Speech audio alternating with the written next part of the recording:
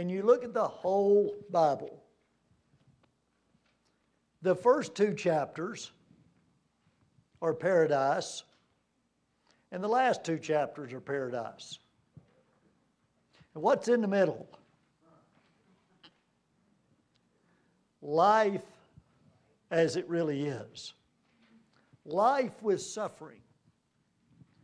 And when we think about that, our response to it, and part of what's prompting me right now is what I read this morning in my devotionals, and it was talking about life on earth, and one of the devotionals talked about if life is just too good, what will we do?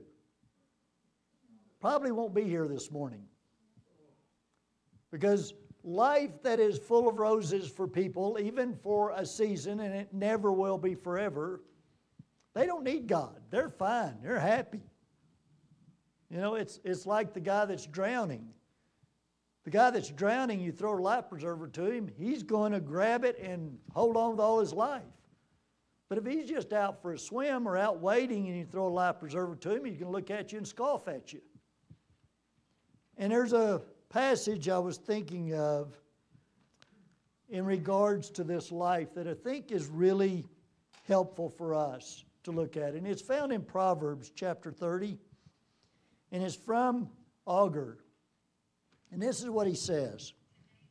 "O God, I beg 2 favors from you. Let me have them before I die." So he's asking 2 things of the Lord. This is in verse 7. Verse 8 he says, "First, help me never to lie." That's a good one. We all need that one.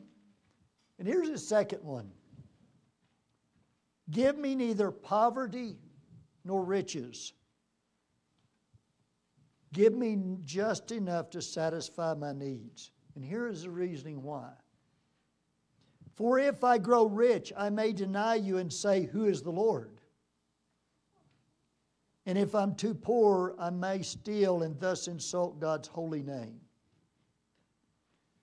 You know, I think when we look at life and we look at the world and we get a glimpse of the world and we live out our world, it is full of pain and suffering. I look around this room and I know you guys. And I know what you go through. And I know the pain that you suffer and the things that you deal with. And rather than just do like the Buddhist or the other, some religions say, "Oh, just think it away. It's really not there." Or try to mask it with some addiction or something in this life to try to please us and keep us from thinking about our suffering, which we do. By the way, you know what an amusement park is? You know what it is to muse? Muse means to think. You know what amuse means to do? Don't think. And we tend to try to amuse ourselves in this life and think that everything is okay, and it's not. We just try to kid ourselves. But we need to look seriously at it, and we need to contemplate it, and we need to learn how to live in suffering, because it is a part of life. And as I mentioned, I love that one song where it gives us that, and I think our scripture does that for us as well. And I want to review a little bit from chapter 50 that we looked at, which was the 3rd servant song. And in 2 weeks, we're going to deal with the 4th servant song, which is the pinnacle of Isaiah.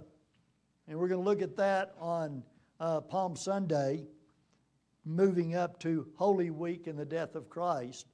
But I want to review a little bit because Jesus gives us a glimpse. He is talking here. And he gives us a glimpse of what is in store. He said, "I offered my back to those who beat me and my cheeks to those who pulled out my beard. I did not hide my face from mockery and spitting." And again, Jesus is beginning to reveal here in this servant psalm the suffering that he will go through. He would be despised and rejected by men. He'd be ridiculed, tortured, and beaten. It doesn't say here he will be crucified. That'll come later. But he begins to give us a glimpse of what He will endure when He comes to the earth. And it gives us a little bit of a glimpse, yet we don't have the full truth of why, but it helps us to know a couple things. First of all, when we think about suffering, God chose to suffer to bring help to us. God doesn't just stand aloof with us wallowing in our sin. And again, we mentioned last week, a lot of our suffering we self-cause. We do self-destruction. I know I do. And, I went out to start my burn pile yesterday, and I poured gasoline on it, and I wanted to make sure, and I was way off, and I struck it. Boy, I burned my eyebrows off and singed my face, and it was like, stupid. You ought to know better. And, thankfully I didn't hurt myself, really. But it's like, that's what I do. And some of mine is self-inflicted because I'm an idiot. And that's just the reality we live in. But see, God doesn't leave us in our suffering. He could, but He doesn't. He became the recipient of evil and suffering. And again, He doesn't yet in this chapter, in this third servant song, explain why He does it, but He understands. And this is very important for us to understand. He understands our suffering. And we can trust Him to help us in our need. You see, God may not choose to remove the evil and suffering in our lives. And most of the time He doesn't, does He? But we can be sure that there is no suffering we will endure that Christ does not understand, and He will bring comfort and help in our suffering if we look out to Him and we reach out to Him. And that was the last part of chapter 50 that we looked at last week, is the two responses to suffering that we have. One of them is to turn to the Lord, and that's verse 10. He says, "Who among you fears the Lord and obeys His servant? If you're walking in darkness without a ray of light, trust in the Lord and rely on your God." And so what he is saying here is he's given the characteristics of those who will be saved, God's people. And there are 4 things in this verse he says. God's people fear Him. And again, we talked about last week, it's a healthy fear. But it is understanding that we are under God's wrath and we come to Him begging for forgiveness. We obey Him, we trust Him, and we rely on Him. And the last two really go hand in hand. If you don't trust somebody, you're not going to rely on them, are you? You've got to trust the Lord and rely on Him, and He will help you. But the other path, which ended the servant psalm in chapter 50, we looked at last week, he said, "But watch out, you who live in your own light, and warm yourselves by your own fires." Again, what's that referring to? The self-sufficient person who doesn't need help, that's going to do it on their own. They're going to warm themselves on their own fire. And you are going to look for your own light. And how many people do that? We live in a world that's full of that. It's this self-sufficiency. I don't need God. I don't need anyone. I can do this on my own. And he says, "This is your reward you will receive from me. You will fall down in great torment." And the thing is, there are 2 aspects of that. Eventually, they will fall in this world, whether it's at their deathbed or sometime before, that they will come to a place where despair will take them over. And it refers to eternity as well, where they will suffer in great torment. Now we look at chapter 51, where the Lord turns back to Israel. And again, we talked about this with each servant psalm. After we see Jesus describing His ministry and things, then it always goes back to Israel and what God promises to Israel and what He will do for them. Now, in each one of those, we see it expand out to the world, and it will in this passage. But He speaks, to start with, to Israel but I would expand that out to all of God's people. Now let's look at verses 1 and 2. And as he challenges them to trust him in that suffering. Listen to me, all you hope for deliverance, all who seek the Lord. Who's he speaking to? God's people. Consider the rock from which you were cut, the quarry from which you were mined. Yes, think about Abraham, your ancestor, and Sarah, who gave birth to your nation. And Abraham was only one man when I called him, but when I blessed him, he became a great nation. And so what we see here is him addressing God's people, and he's calling them to remembrance. Remember your past, where you came from. Now, specifically, he is speaking to Israel and the father of their nation, Abraham. But he's also speaking to us because what Paul says, the true sons of Abraham, the true children of Abraham are who? Those who believe. So we need to expand this out, not just talking about Israel, but to us as well. And I want to refer to what Hebrews says about Abraham. Look at what Hebrews chapter 11, the Hall of Faith, says about Abraham. It was by faith that Abraham obeyed God, obeyed when God called him to leave his home and go to another land that God would give him as an inheritance. He went without knowing where he was going. And even when he reached the land God promised him, he lived there by faith. For he was like a foreigner living in tents. Hold on before you turn. I want us to think about this. Part of faith is stepping out into the unknown. We've got several young people graduating from high school this year in our church. And it's stepping out into the unknown. Everything is, you've been under your parents' roof, which you probably are going, I want to get away from there, I want to get away from there. But you had security and safety and things all lined up for you. But then when you graduate from high school, you step out into the unknown. And that is at different stages in our lives we do that. Sometimes somebody will stay in the job that they're in because it's secure. It's the only reason they're there. They're making a good paycheck. They're making the money they're getting by. And they may hate it. And I know, I had a friend of mine that graduated from high school, and the day before he graduated, he went to work to build a nuclear power plant 25 miles from where we lived.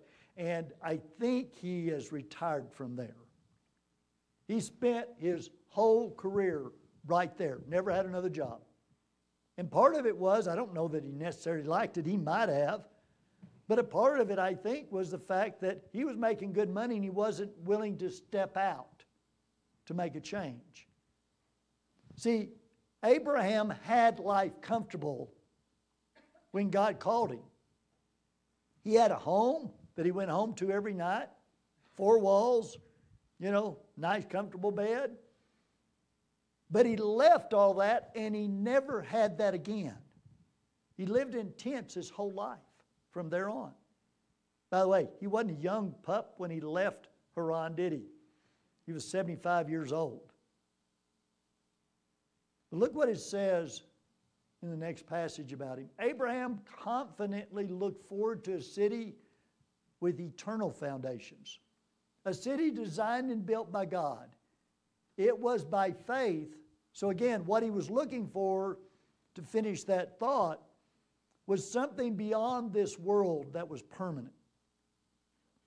That's why he was willing to leave everything and follow the Lord. But here's the other part. It was by faith that Sarah was able to have a child even though she was barren and too old. She believed that God would keep his promise. And so a whole nation came from this one man who was as good as dead. A nation with so many people that, like the stars in the sky and the sand of the seashore, there was no way to count them. Again, God promised Abraham at 75 that he would give him a descendant that would become a great nation. It was 25 years later that Isaac was born. And it was miraculous that he was born. And the idea that we see here of Abraham, and I think what Isaiah is telling us, there are 2 points. Look at the rock that you were hewn from. He calls Abraham a rock. And there are 2 aspects of that. You exist miraculously. You're here because I chose to birth a nation from a man and a woman that were too old to have kids. Remember that. But also, and I think this is as significant and maybe more significant, is look at him as a pattern you're to live your life by. A pattern of faith. Even in difficulties, and Abraham had a lot of difficulties. Look to that and pattern your life out of that. On another note, and I thought it's interesting as I read through the commentaries this week, there was another person that was named a rock. Remember who he was? Peter. Jesus said, "You are no longer to be called Peter or Simon, but Peter," which means rock. "And upon this rock I will build my church."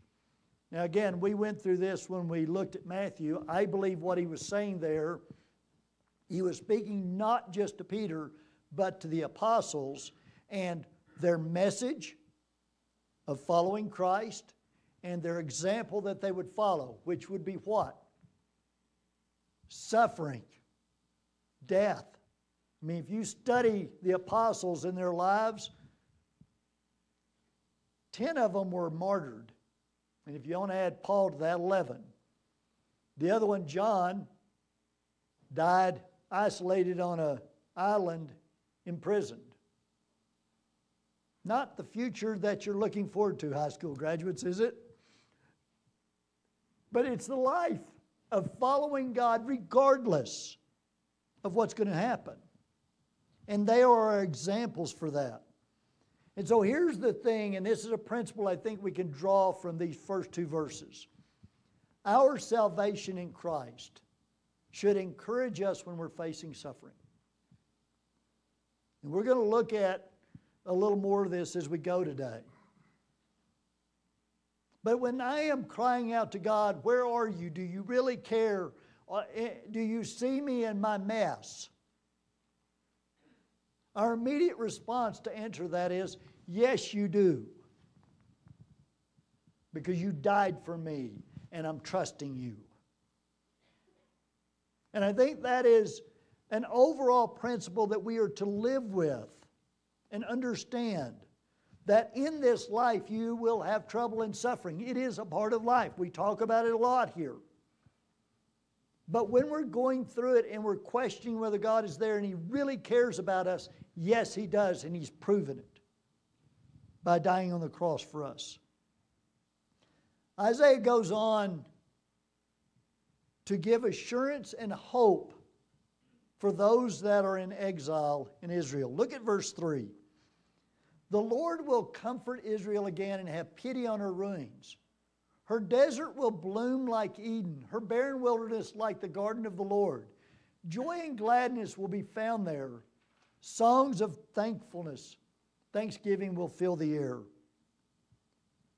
See, when we define hope, and I think that's what he is giving to them, comfort comes from hope. And what is hope? It is being able to look to a future that is good. Now, what is that future that Isaiah is giving to Israel? Is it them being led out of captivity from Babylon? Is that the Garden of Eden? No. Again, study Ezra and Nehemiah when they got to Jerusalem. They were threatened all around by the bands and everything else. He is speaking of the last 2 chapters of the Bible, where there will be a return to the first 2 chapters of the Bible. Eden. And that is our hope. See, that God someday will take care of all this. And I think that's important for us to understand. And when that happens, and it should be happening now, joy and gladness will be found there. Songs of thanksgiving will fill the air. We will be glorifying and praising God for eternity. He goes on and says this in verse 4 and 5. Listen to me, my people. Hear me, Israel, for my law will be proclaimed and my justice will become light to the nations. And I mentioned this a while ago. He's speaking to Israel, but who else is he speaking to? Everyone. My mercy and justice are coming soon. My salvation is on the way. My strong arm will bring justice to the nations. All the distant lands will look to me and wait in hope for my powerful arm.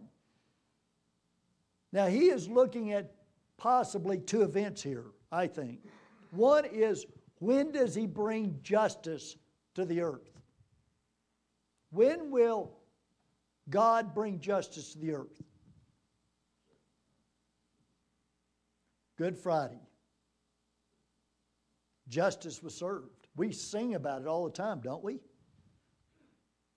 It was when Christ paid the punishment for all the sins of all the world. And then he is also looking at that time when judgment will come on the earth as well. But this is the promise of restoration and deliverance that we see in this. And I want to look at verse 6, where he challenges God's people to observe the world they live in. He said, look up at the skies above and gaze down on the earth below. For the skies will disappear like smoke, and the earth will wear out like a piece of clothing. The people of the earth will die like flies.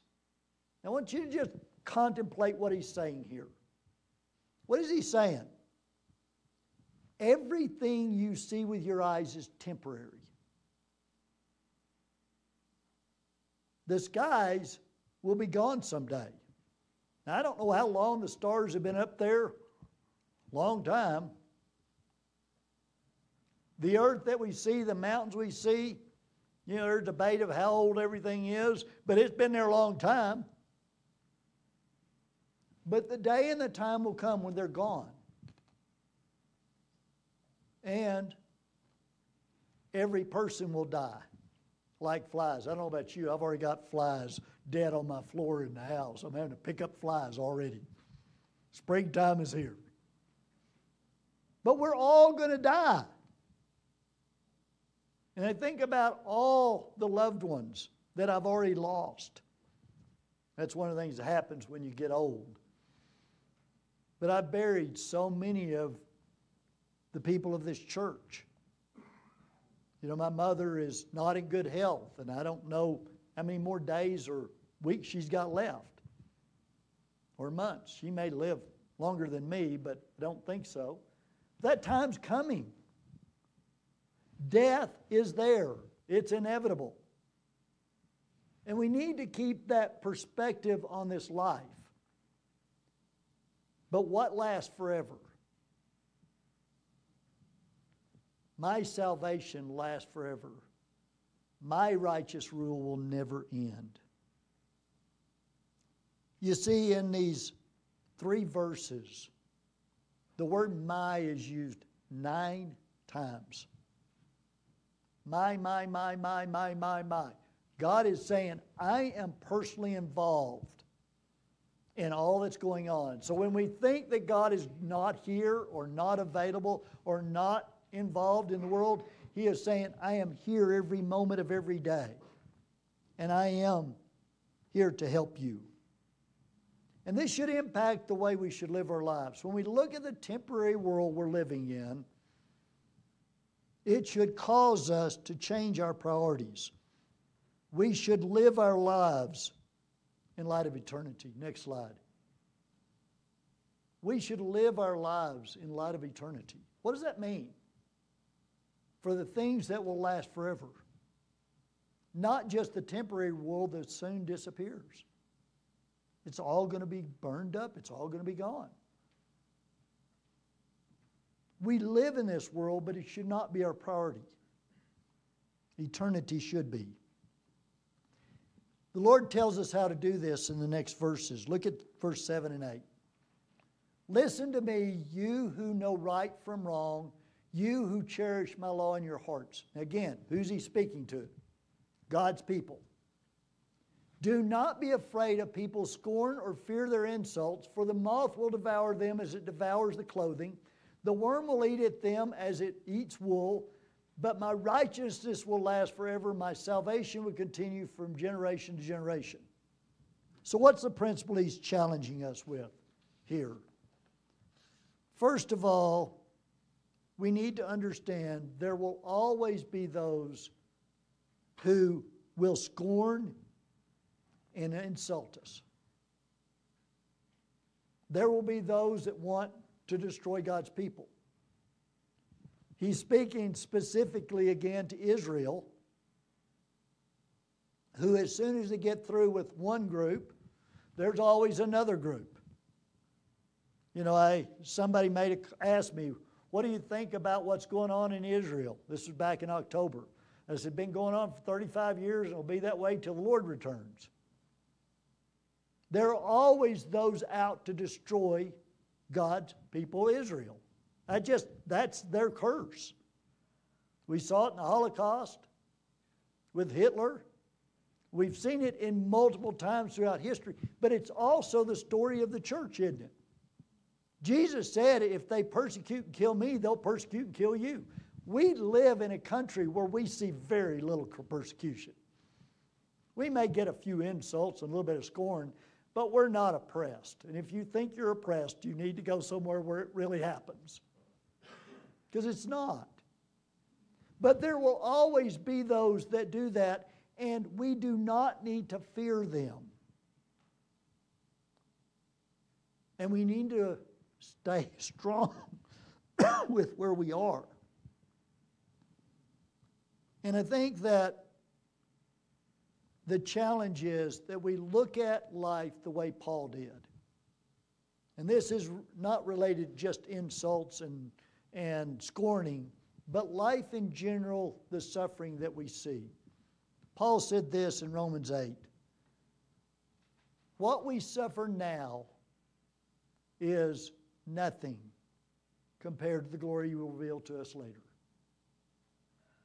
See, it's a very temporary thing. Paul talks about it in other places. See, we need to keep our eyes on the prize.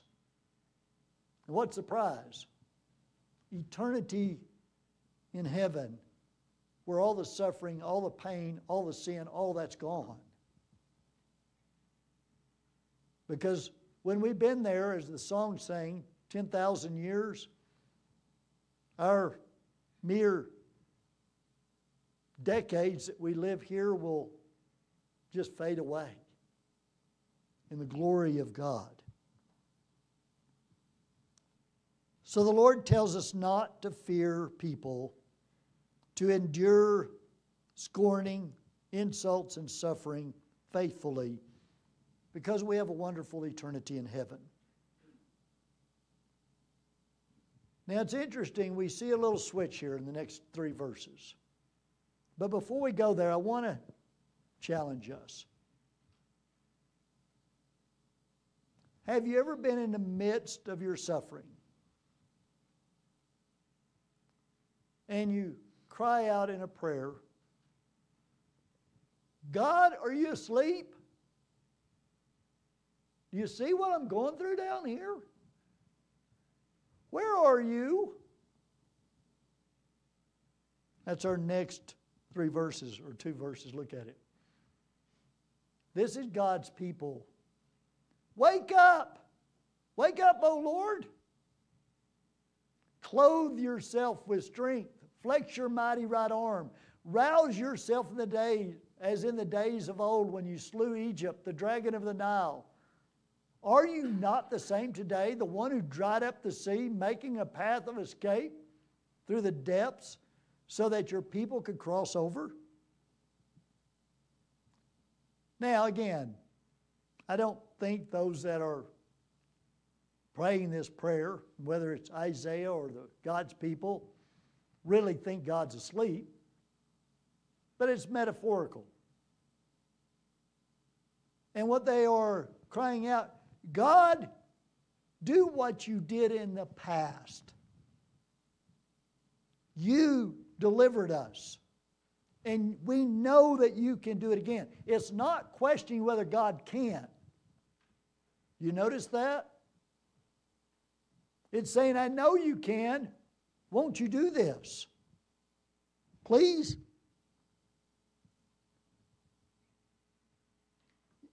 And here's the thing. God never despises those prayers. He never despises them when His children cry out for help. He responds to our pleas. But that doesn't mean He acts immediately or in the way we want Him to. And that's what we see next in verse 11 and 12, where the Lord speaks back to His people. Those who have been ransomed by the Lord will return. They will enter Jerusalem singing, crowned with everlasting joy. Sorrow and mourning will disappear, and they will be filled with joy and gladness. Yes, I will comfort you. Now again, is he speaking of when Ezra and the people walked back into Jerusalem? No, they were weeping when they got home. The whole city was in ruins and torn down. And they were afraid because there were all those people around them that wanted to hurt them, and they had no protection. That's not referring to this. It's not referring to the return from Babylon. It's referring again to Revelation 21:22. And I think it's important to see that God will someday victoriously restore Jerusalem with Christ as the King, and the Jews will be returned to their homeland. But it's when Christ returns. And here's the important thing. Were any of the people who were praying in 9 and 10, did they get to see that? Not yet. They died with the hope of that time. See, I think it's important to realize that. But see, it's that hope that brings us comfort. Have you ever heard the saying, you can endure anything as long as you know there's a limit to how much it is? By the way, that's the problem with hell. There is no hope of it ending. But as God's people, we have hope. We have hope knowing that whatever's going on in my life isn't going to be there forever. It may last the rest of my life, but it won't be there forever. And God's challenging His people who are in despair to look to Him. He will answer. But again, not necessarily the way we think He will. He may not cure our cancer. He may not restore the relationship that's broken. He may not give us what we cry out for and help, but He will give us comfort both now and hope for a better future, even if it's not in this life. And with this hope, God's people do not have to fear. Look at the next verse. We bring up that word again. So why are you afraid of mere humans who wither like the grass and disappear? Why are you afraid? But see, fear can paralyze us. And it's rooted, all fear is rooted in this.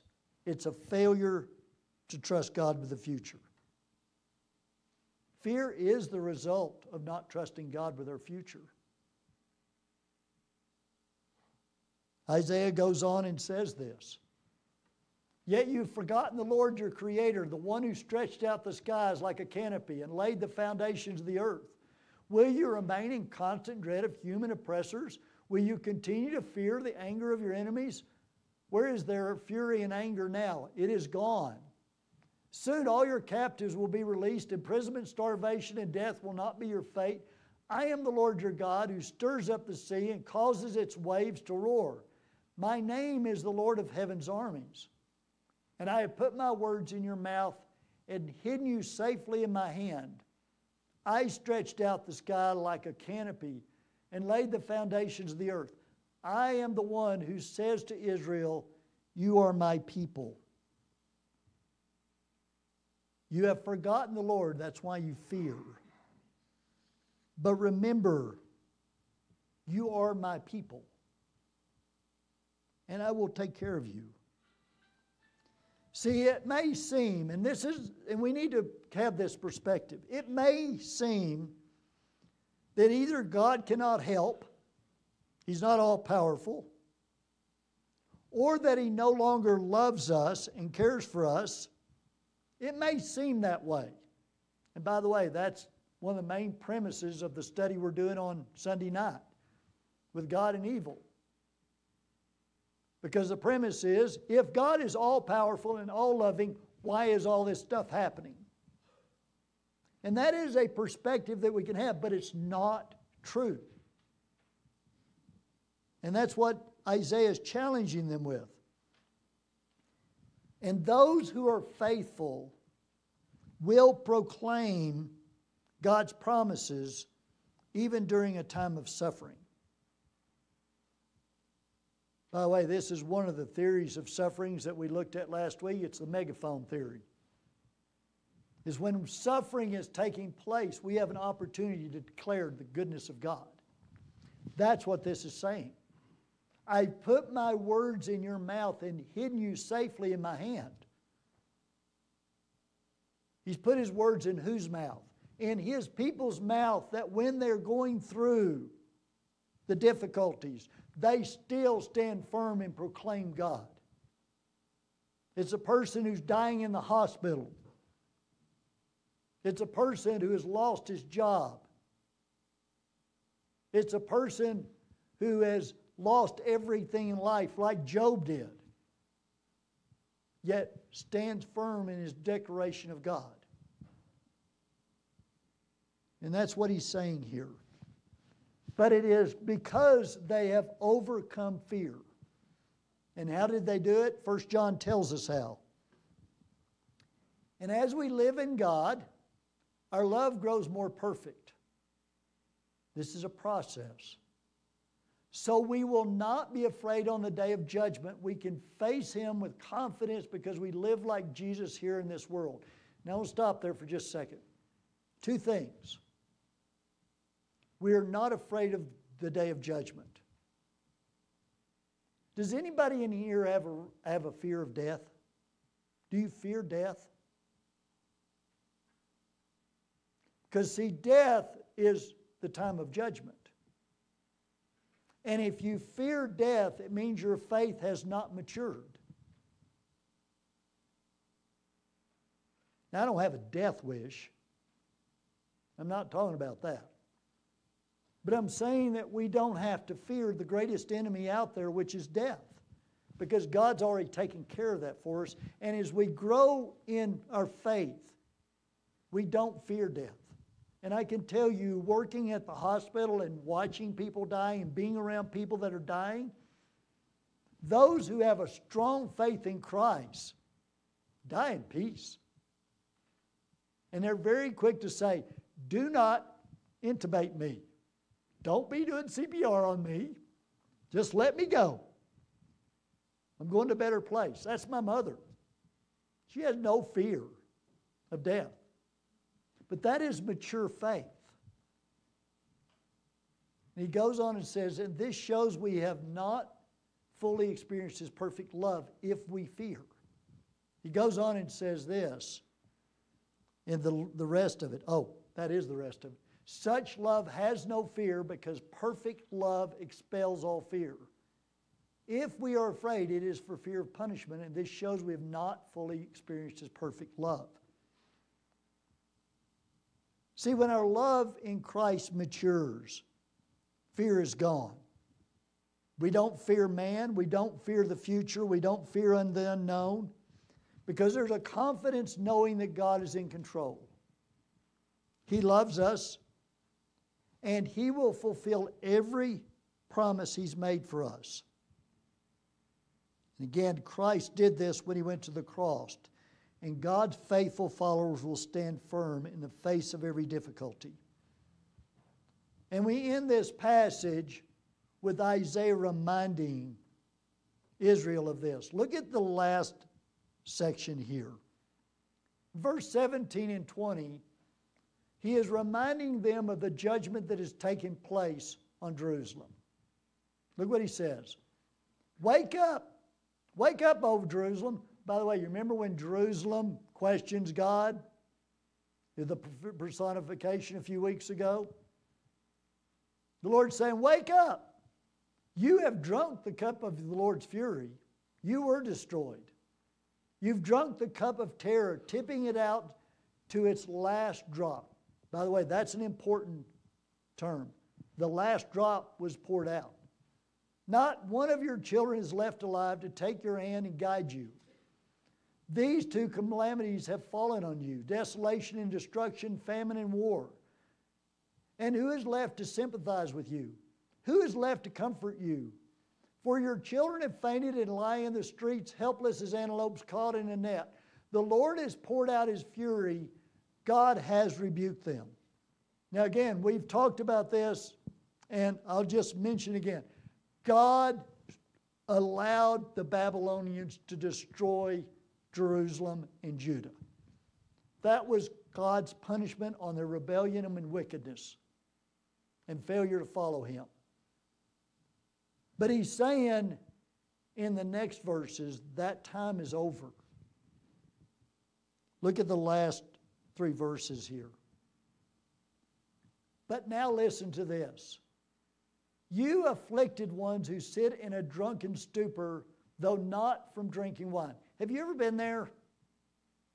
Have you ever been in such despair? It's like, if you haven't been drunk, don't go get drunk. But it's like you just can't function. You're in so much depression and despair, you just can't function.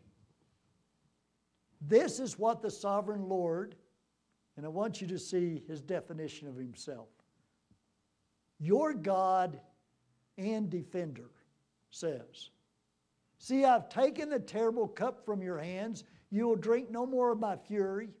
Instead, I will hand that cup to your tormentors, those who said, we will trample you into the dust and walk on your backs. We've already mentioned this, that the Jews suffered at the hands of lots of tormentors. And Christians have suffered at the hands of lots of tormentors. And even if we don't, there is a lot of suffering. But here is the hope. And again, I want us to have that hope. When we come to Christ, how much punishment will we receive from God? How much? None. Our punishment is over. And that even means for the past sins of this life. Then there still be human consequences to it and physical consequences to it. But God is not punishing us. And that's His message to Israel. My punishment is over. I love you. You're my children. Come, let me be your God and defender.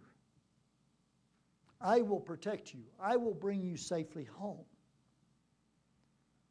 Now again, we don't know how that God will do that yet. We're going to get to that in a couple of weeks. But we're on this side of the cross, and we do know how God did that. And we see it in Romans chapter 5. Look what he says. But God showed His great love for us by sending Christ to die for us while we were still sinners. While we were still sinners, Christ died for us. And since we have been made right in God's sight by the blood of Christ, He will certainly save us from God's condemnation. What is condemnation? Punishment. Because of Christ. And now he goes on and says this, "For since our friendship with God was restored by the death of His Son, while we were still His enemies," by the way, he says it twice in this passage. Christ didn't die for the righteous. He didn't die when we got it all straightened out. He died while we were sinners. We will certainly be saved through the life of His Son. So now we can rejoice in our wonderful new relationship with God because our Lord Jesus has made us friends of God. And I want to close with that. I mentioned at the very beginning of the sermon that there needs to be a healthy fear of God. But that healthy fear will diminish as we mature in our faith and we see God as our friend. And He is our friend. Jesus told His disciples, "I no longer call you servants, I call you friends." And there's an intimacy there that we are privileged to have. And we're privileged to have it while we suffer in this life. That God is there. He is a close friend, like Proverbs says, that's there in our time of need. And He will never leave us and forsake us. And that is the hope that Isaiah is trying to communicate to the nation of Israel. In whatever affliction you're in, and again, they went from one to the next. Have for the last, 2,700 years since Isaiah wrote this. They go from affliction to affliction to affliction to affliction. But those who turn to Him, by the way, most of the Jewish people haven't. And so Christ isn't their friend. He isn't there helping them. They're in their despair. But those that turn to Him, and all of us who turn to Him as believers, He is there as a constant help for us. And so we do not have to be in fear or despair. We have hope. And our hope is in the cross and the resurrection. And so as we come to communion at this point, by the way, parents, if you want to go get your children, you can at this time so they can take communion with us. But as we come to communion, are you feeling heavy with the burden of your sin? Do you feel like God is far away because of your suffering or what you're going through or unanswered prayer or whatever's going on? Do you have that sure confidence and you're facing life without fear because you know that God has it? See, that's where we need to become. That's where we need to stand. Because when we are not walking in fear, we're not paralyzed. And we're able to move forward by faith in what God has in store for us. And that's the challenge that the Lord places before us this morning. Am I trusting in what Christ did for me? And I'm fully trusting that and nothing else. And therefore I have hope. And whatever comes, I'm going to be okay.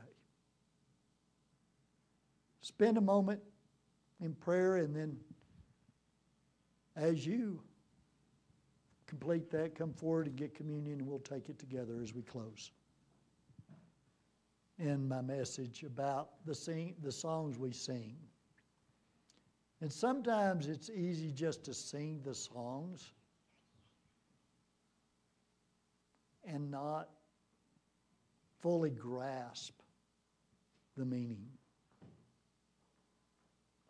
And I want us to just look at the lyrics. I'm not going to sing this to you. I want you to finish communion with me. But I want us just to look at these lyrics. And as he stands in victory, who is standing in victory? Christ. Sin's cursed has lost its grip on me. For I am his and he is mine, bought with the precious blood of Christ. That's powerful. And remember when I was looking at one of the passages where he says, I put my words in your mouth. See, when we proclaim this in our darkest moments, when we proclaim this in our deepest despair, that gives us a megaphone to the world of saying, whatever I go through, whatever I suffer, I will praise my God and my hope is in Him. And it's because of the cross, because of what Jesus did for us. He suffered, but He victoriously rose from the dead. That's our hope. And so when we eat the bread, we are proclaiming Christ's death saves us from our sin and the curse is broken.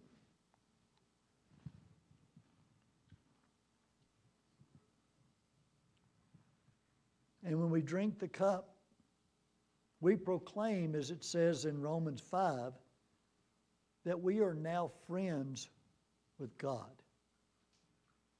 Let's drink.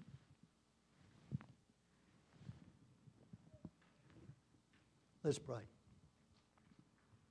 Heavenly Father, thank you for your word. It is such a comfort. And it is a comfort because we have hope. We don't live in a fairyland world where everything is fine and nothing bad ever happens. That's not reality. We live in a broken world that you chose to enter. And you chose to redeem through your blood. And our hope is not in what this world can bring to us, but what we will have in eternity. And keep our eyes on that prize. And help us to live our lives in such a way, Lord, that we will proclaim you with our every breath. Help us to live as those who are redeemed. And we proclaim this in Christ's holy name. Amen. Stand with me and let's close with our benediction.